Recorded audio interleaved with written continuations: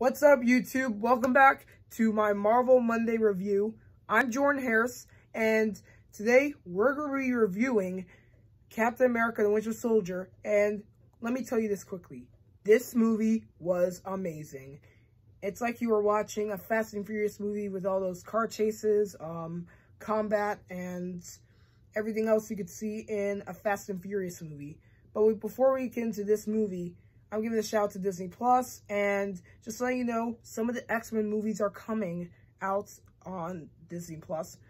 Most of them are. So if you are an X-Men fan, then go watch it on Disney Plus. If you don't have Disney Plus, then get it now.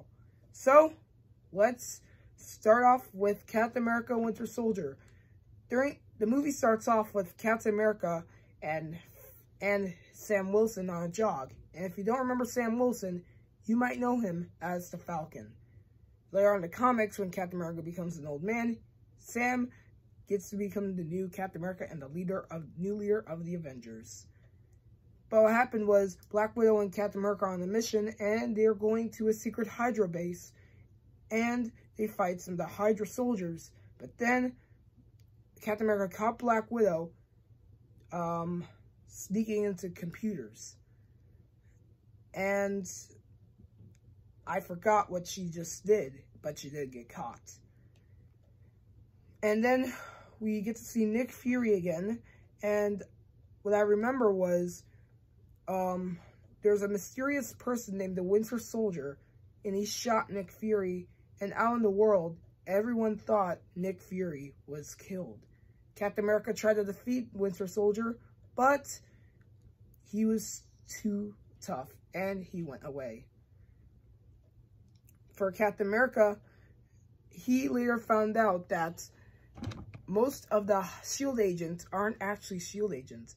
Most of the S.H.I.E.L.D. agents work for Hydra, the German organization.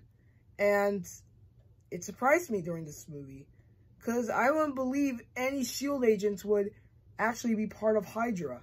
And it really blew my mind. Same thing with the Secretary of S.H.I.E.L.D. I don't know if he was secretary or something, but Alexander Pierce was actually found out that he was Hydra, and it surprised me too. So later on, I remembered where Nick Fury shot Alexander Pierce, and it was surprising to see many S.H.I.E.L.D. agents as Hydra. It was crazy, even for Brock Rumlow, also known as Crossbones. One time, Natasha and Steve went to Sam's house, and they asked him if they could use his help. And he tells them that he used to be part of the Air Force and was wearing a flying suit that had wings. And that's the name that he got from the Falcon. That was his name. So he was back and started wearing the wing suit. So then we have Winter Soldier committing a lot of crimes, committing a lot of mass homicide. Captain America, on the other hand, was in action, and it was a big fight against Cap and Winter Soldier.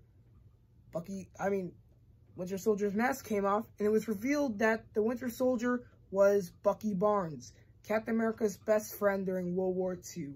Captain America couldn't believe it. And actually, Bucky Barnes was the Winter Soldier. He was a bad guy, but actually, he was brainwashed by Hydra.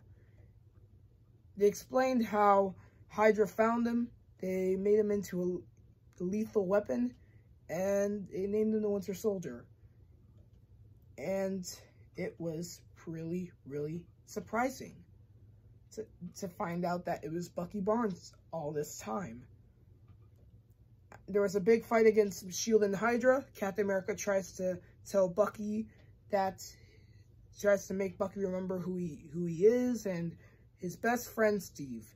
But Bucky didn't believe Steve and started beating up Steve. Although they fell into the water, they still survived.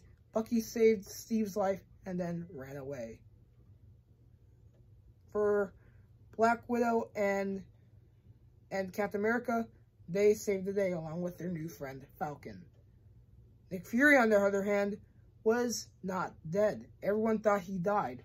Now, he's pretending that he is dead, and he doesn't want no one to know that he's still alive, making him an unknown character. And it was really good to see a good Captain America movie. But during the post-credit scene, we see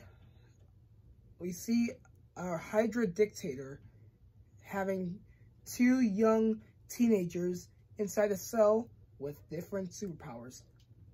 Quicksilver, who's super fast, and Scarlet Witch, who has a power that contains telekinesis. And they were twins who are actually working for Hydra. In the comics, they were the son and daughter of Magneto, but they never mentioned Magneto on there in the movie because the X-Men is not part of the Marvel universe because they're not much part of Disney. But anyway, this movie was amazing. Having a new character, which was Sam Wilson, and also bringing back Bucky, but into an evil version of Bucky, which is the Winter Soldier. And this was a really great Captain America movie to show how you can see an old friend, but the old friend can turn into a different person, have a different personality. And we have that problem a lot. Having a friend in the past, but having a different person acting a different way is pretty crazy. But on the other hand, great Captain America movie, had amazing characters, had amazing storyline. Really, this was a good one. And the next movie I will be reviewing is a really great action-packed movie, but also full of comedy, and that is Guardians of the Galaxy, and that is a really good movie too. Also, I want to say thank you for watching my video. Comment down below and subscribe to my channel. Yeah, just comment down below. How do you feel about just comment down below how you feel about this Captain America movie, and how do you feel that Bucky Barnes was still alive? How do you feel about, were you surprised that Bucky was still alive? Just comment down your thoughts, subscribe to my channel, and stay safe and be healthy during COVID-19. Thank you for joining me. Remember, next time I will be reviewing Guardians of the Galaxy, but not next week because I'm going on a trip. So, in the following Monday, I will be reviewing Guardians of the Galaxy. Thank you for watching my video, and I'll see you later.